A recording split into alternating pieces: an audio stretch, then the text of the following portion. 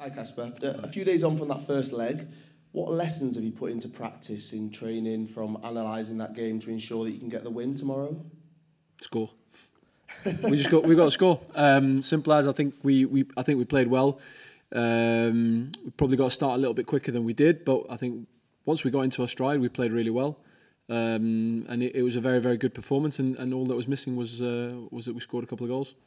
They're a team that have got lots of experience in Europe. How do you combat a squad with that experience, but also a set of fans that expect them to go far in Europe as well? How will you combat that?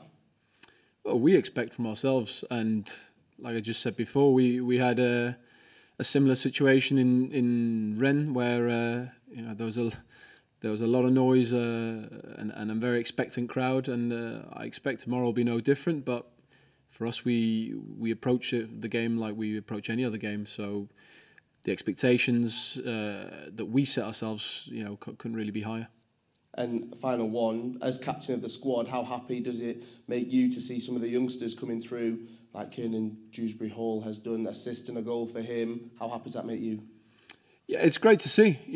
Kiernan's done incredibly well this season. I think it's incredibly important that he's given time and he's given the space to play and mature. And we've got a player on our hands if he's able to be kept out of all the limelight of you guys, then he's got a big future.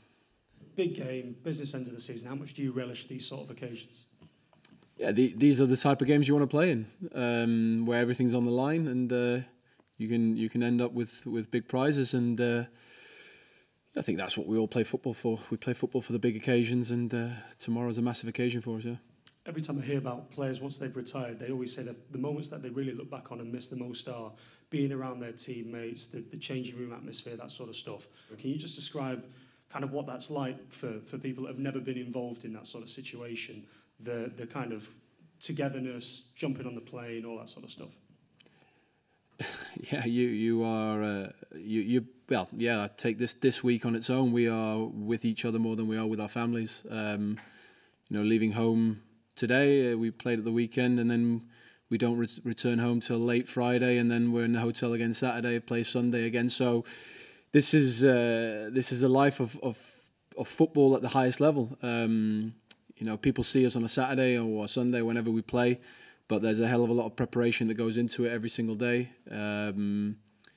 It's not the glitz and glamour it's made out to be. That's for sure. It's hard work, and I know people will probably won't understand that if you haven't been in the football environment. But if you don't have a squad that works well together, then it's a tough life, because you are together all the time. But we're lucky that we have a great squad, lots of great characters that are enjoyable to be around. And thank God, because otherwise it wouldn't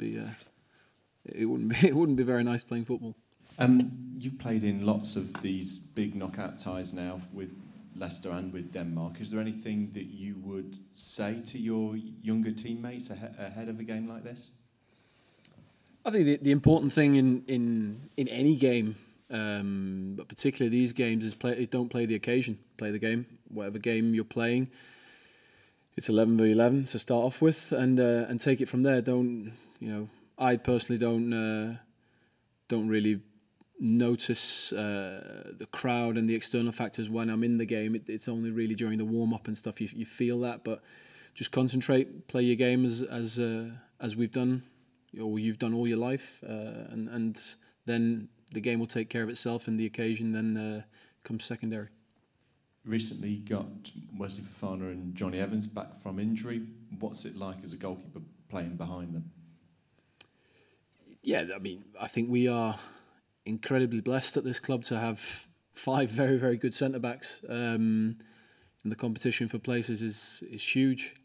So it's great to have everybody back fit for once. It's very rare that we have everybody fit in central defence. So it gives us lots of options. But yeah, they are both top-class defenders.